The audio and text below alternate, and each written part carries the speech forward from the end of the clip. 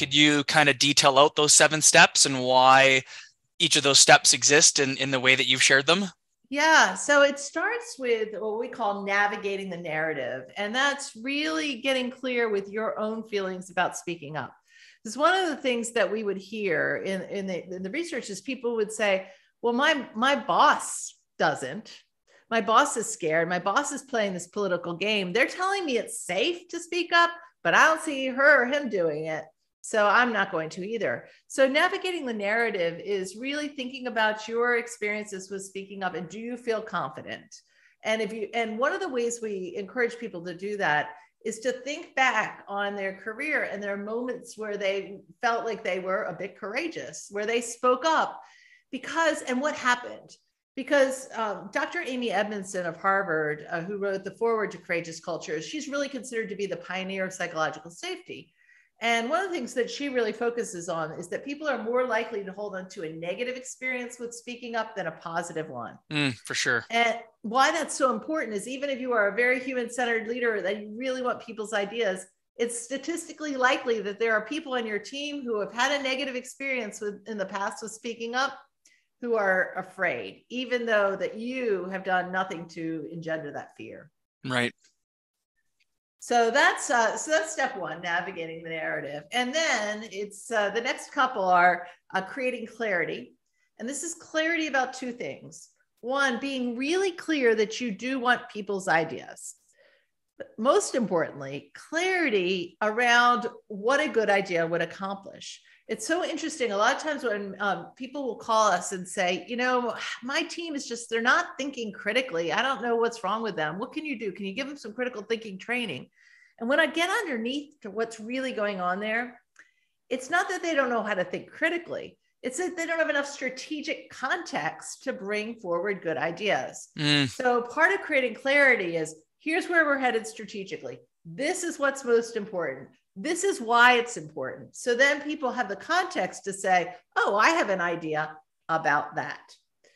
And then, so it's navigating the narrative. 2 is creating clarity. And then it's cultivating curiosity. So as I mentioned in the research, 49% said they're not regularly asked for their ideas. Well, and then when we got into the qualitative aspect of that research, the managers would say, well, I have an open door policy. People know that. The problem with an open door is that it's passive and it still takes some courage for people to walk through that open door. Right. So cultivating curiosity is proactively going out and asking people for their ideas. And one of the ways that we recommend you do that is to ask what we call a courageous question. Now, courageous question is different than how do you think we should do better question in a couple of ways. It's specific and it's humble. It assumes that improvement is possible. So for example, what's one way you think we could improve the productivity of this process? What's one way I could improve our communication on our team? What's one way we could make our meetings more effective?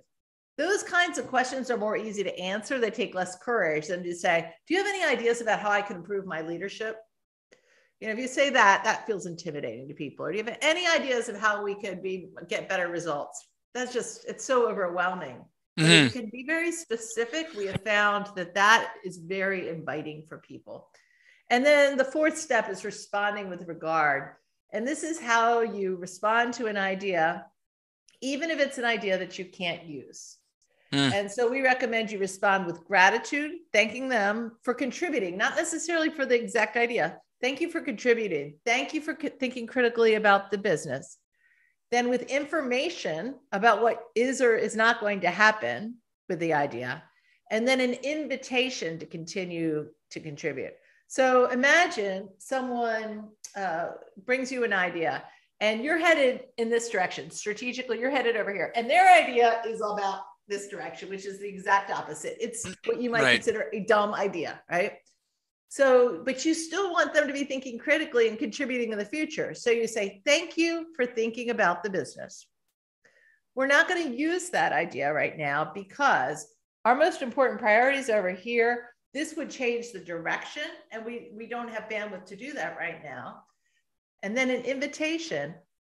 But if you have any ideas that would help us in this area, in the strategic direction that we are headed, I am all ears.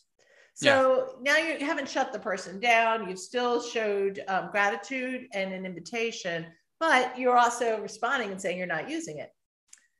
So those are the first 4 steps. And those 4, I think, are the most critical, because those are ones that you can use whether you are leading a team of 5 people or whether you're trying to build an entire culture.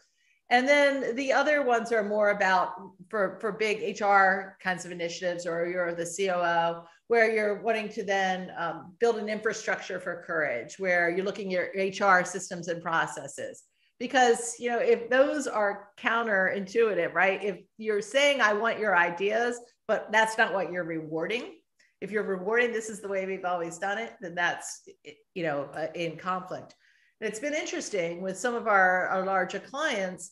We not only go in and do leadership training, but we also look at their hiring practices, their recruiting practices, their rewards and recognition, all of the things that build that infrastructure for courage.